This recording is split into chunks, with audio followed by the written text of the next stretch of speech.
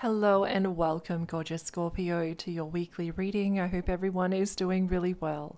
Let's take a look at your cards and the messages that Spirit would like to bring through for you.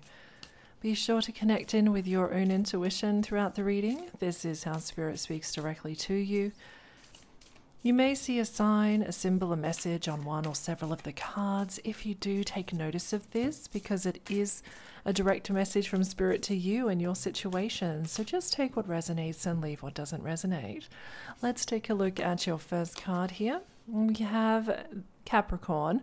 So you may have a Capricorn in your life perhaps. Unleash your kindest self, not only to others, but also to yourself. So there's going to be an opportunity for this to happen. There's going to be a blessing on you if you consciously do this. Yeah, it's a really nice uplifting energy actually. And I feel the energy going out from you is going to come back towards you with a surprise gift. The gift from the universe. It'll come through in an unexpected way. Yeah, I love that. Beautiful. And we have a Capricorn again, so definitely for someone there's a Capricorn of importance. Step up and lead. Maybe in your workplace or in your business or your personal life somehow. You need to step up and take a leadership role over a situation or over your own ego or whatever this is for you. Step up and take the lead. You're given the green light to do this. So now is the time to do it. Guidance for Scorpio, please, Spirit. Angels and guides, bring through a message for Scorpio, please. This one here I feel is yours. The answers you need are coming. The full moon in Gemini, so we have Gemini that may be important in your life. And so Spirit's saying here that there will be answers that you have been praying for or that you've been holding an intention toward manifesting. Some guidance in some way, and they are coming. Okay, so that's a message here. It's very clear. Spirit's being very clear. The answers you need are coming.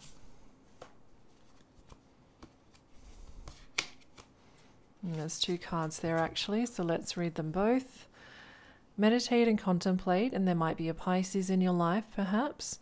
Meditate and contemplate. Do you need to do this a little bit more? Has it been on your agenda or to-do list? Because if it has, there's going to be immense blessings and beautiful energy that surrounds you and great insights, psychic insights that you'll receive. Great intuitions. We have a Leo as well, so a Leo perhaps is important to you. Confidence is your key to success. Maybe you're needing to be more confident in your meditations or in your decisions, and maybe you need to be more confident in the universe that the universe is going to provide answers to you.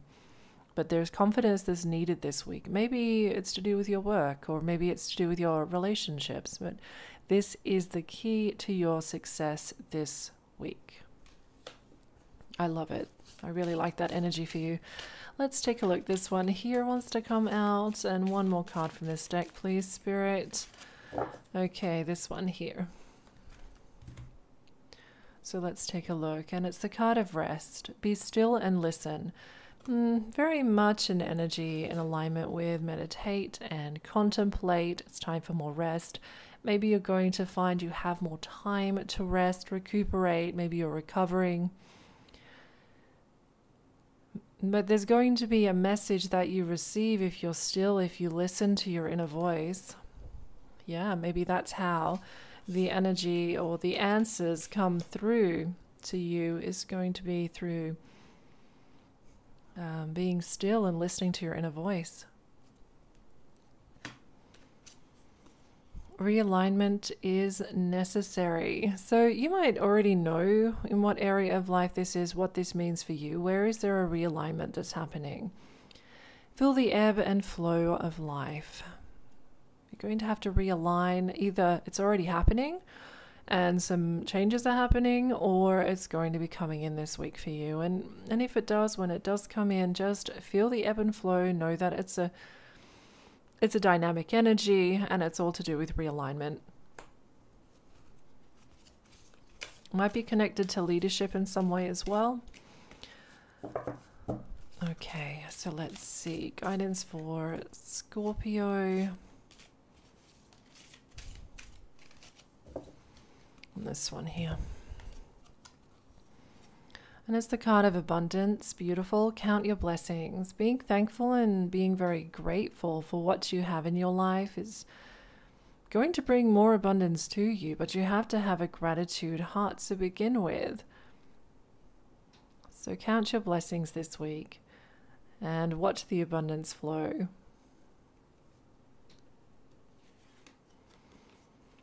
And you have the card of strength, which is actually Leo's card in the tarot. So yeah, definitely a Leo might be around you. Know your strength. Know your strength. You do have strength. And yeah, I feel these two cards are connected actually. Know your strength. Know that you have confidence, or you should have confidence in a certain situation because you have a strength in this area that you may not even know that you do have strength, but it's there. You've got this Leo energy supporting you. Know your strength. Beautiful.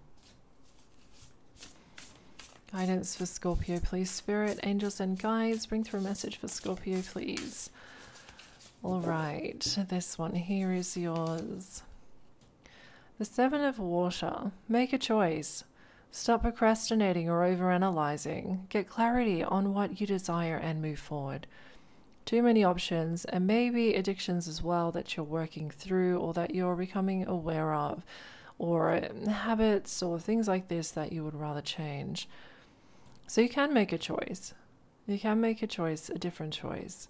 But you need to stop procrastinating. You need to stop overanalyzing as well. The Nine of Air, unfounded fear, expecting the worst, thus creating self-fulfilling prophecies.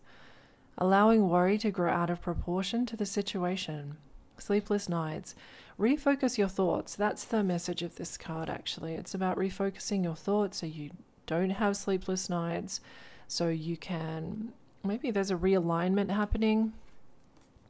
A realignment mentally with your thoughts.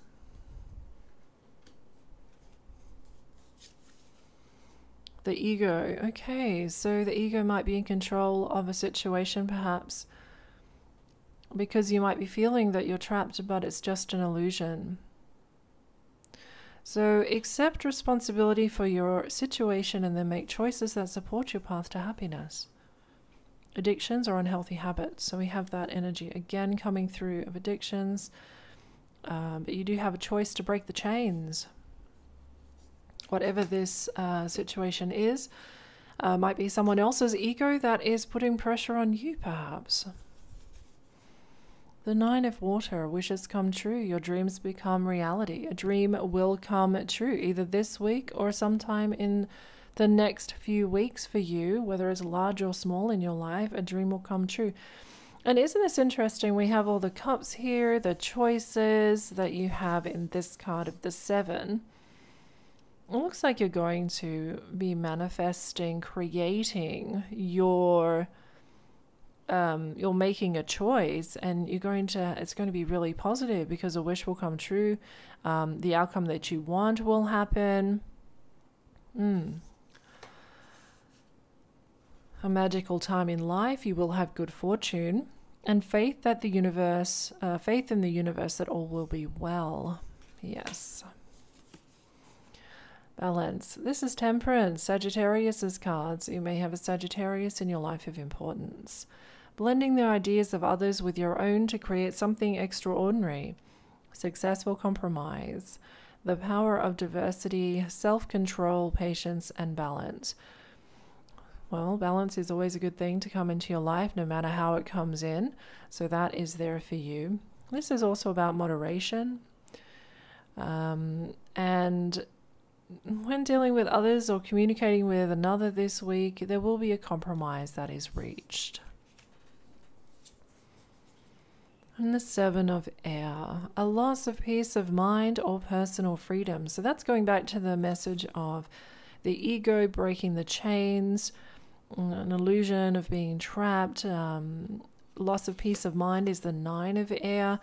But I see balance right next to this card. So I feel Spirit is saying to you that balance will be achieved. Take caution and be aware of others' actions. That's a caution for you this week. A material loss. Make sure you are being honest with yourself, and maybe some embarrassing secrets will come out. Interesting. Let's take a look at the pendulum now. If you have a question you'd like to ask Spirit through the pendulum, you can think of that question now.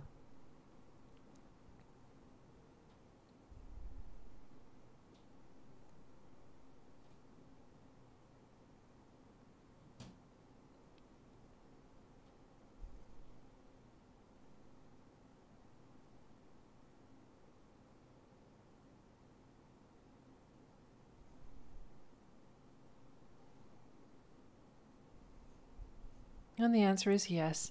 So check in with your intuition, see how it resonates for you. It's been wonderful to read for you today. I hope Spirits come through with some clear messages. Take care, stay blessed, and I'll talk to you again soon. Bye for now.